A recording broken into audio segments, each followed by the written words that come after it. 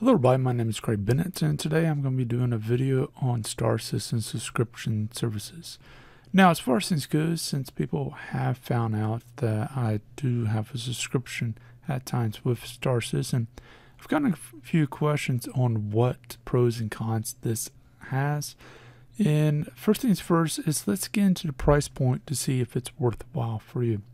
So if we take a look at, we have two tiers. First tier is $10, second tier is $20. Let's just click on one of them so we can see the next page. And what we have is we can do a monthly plan or an annual plan. The Access Pass is just a one-time payment, whereas the recurring is recurring. Now, with the annual plan, you are paying for 11 months and getting the 12th month for free, whereas with the monthly plan, you're paying for each and every month. So that's very important to note. Now, as far as things goes, what does this include? Well, it includes quite a few things. Except for some plans have a little bit more than others.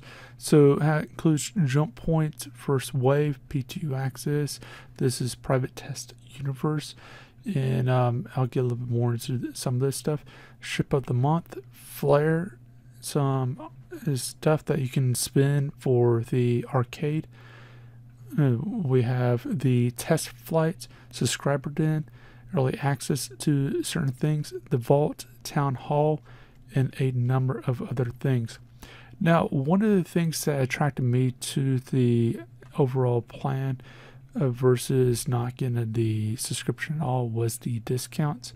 And one big thing I want to mention is the discounts only start when you either buy the yearly plan up front or if you buy in 12-month segments. Now, one big thing to note is every year that goes by or every annual that you pay for, you get a new code, so it's not a one-time thing. But the max that you can get is something you might want to take a look at.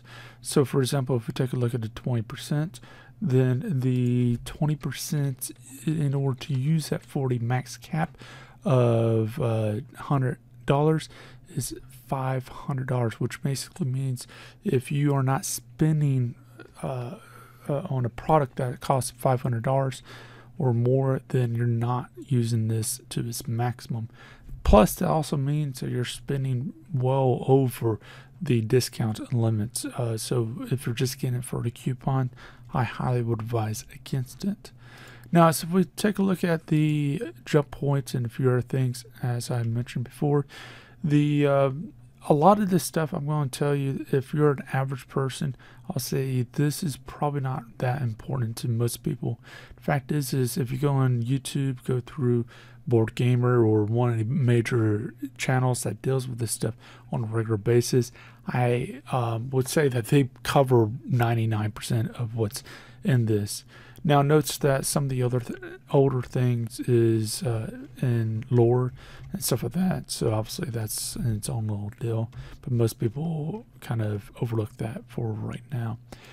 Then you got stuff like the vault, which is basically pictures and other things that's currently being worked on and past things, wallpapers, videos, and with the videos, this actually becomes a useful tool if you're needing B-roll footage for the overall making a video on some new feature within the game. So for example, aliens or a different ship or something else. So as far as one of the main draws to this, it is actually the flare and the PTU access. For the PTU access, one big thing to note is the access does grant you to a private test server.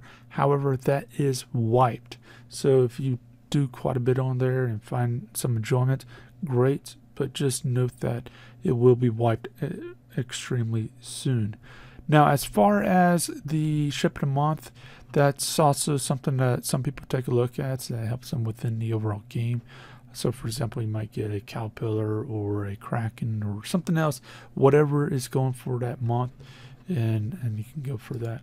But as far as the flare, Once you gain access into the subscription, if you are on the base level, you can only see base level items here. If you're on the top tier, then you can see all the items that they give. Plus, on top of that, each month you get 2 items for free with the top level, 1 item for free with the bottom level. But one big thing to note with this is most to all of this is cosmetic in some way or another. If we go all the way down to the bottom, we can see that most of this is just things that's within hangers and stuff like that. So if you go into the calendar, however, one big thing to note is things like this is broken at this time. Highly suggest that before you buy things in the subscriber store, which by the way is only unlocked if you're a subscriber. The fact is take a look to see if there's videos out on given things and see if it's working. That's a major thing to note. Obviously, a lot of the cosmetic stuff is probably going to be fine, but it's something that has a little bit of functionality like the calendar, it might not. Also note the pricing range. This is a very important point. Every month we get a newsletter on what flare will be available at what tier. And if you are in it for the flare itself, instead of spending the $200 and something or $100 and something depending on your thing per year, what I'll mention an easy way to get around that without spending a lot of money is simply wait for a bunch of these to come out that you want.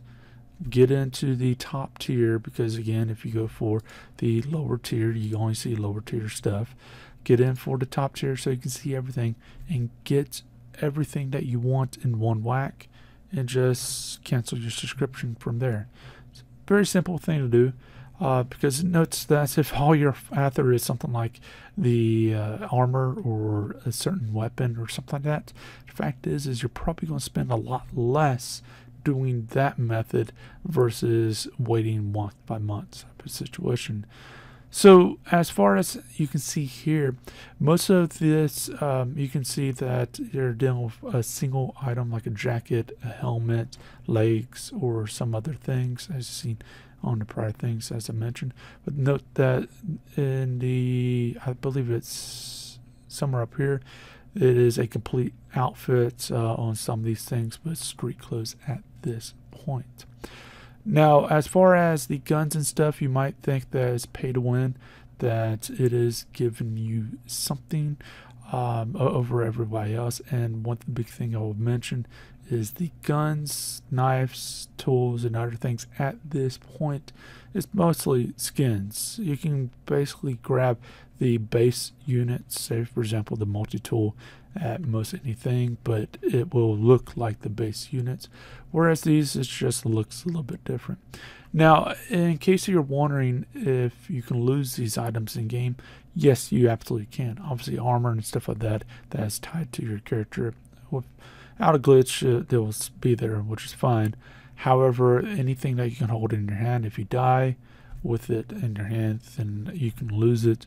The only way you get it back is a character reset or the servers being magical. So that's a major thing to note.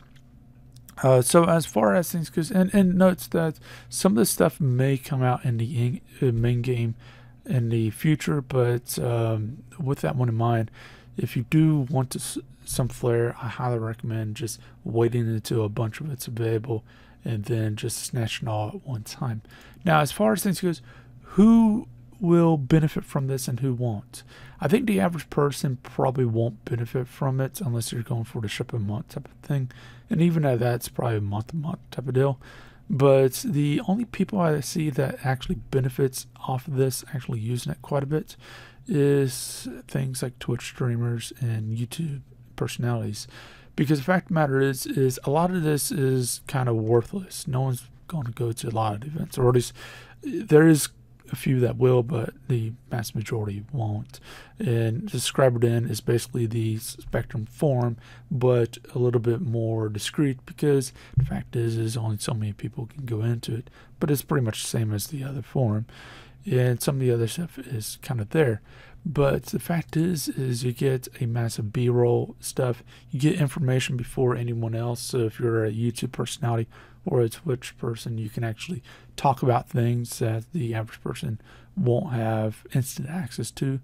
But just note that if you are the average person, you're going to be told it a matter of time anyway. So it honestly won't hurt you as an average person sitting this out.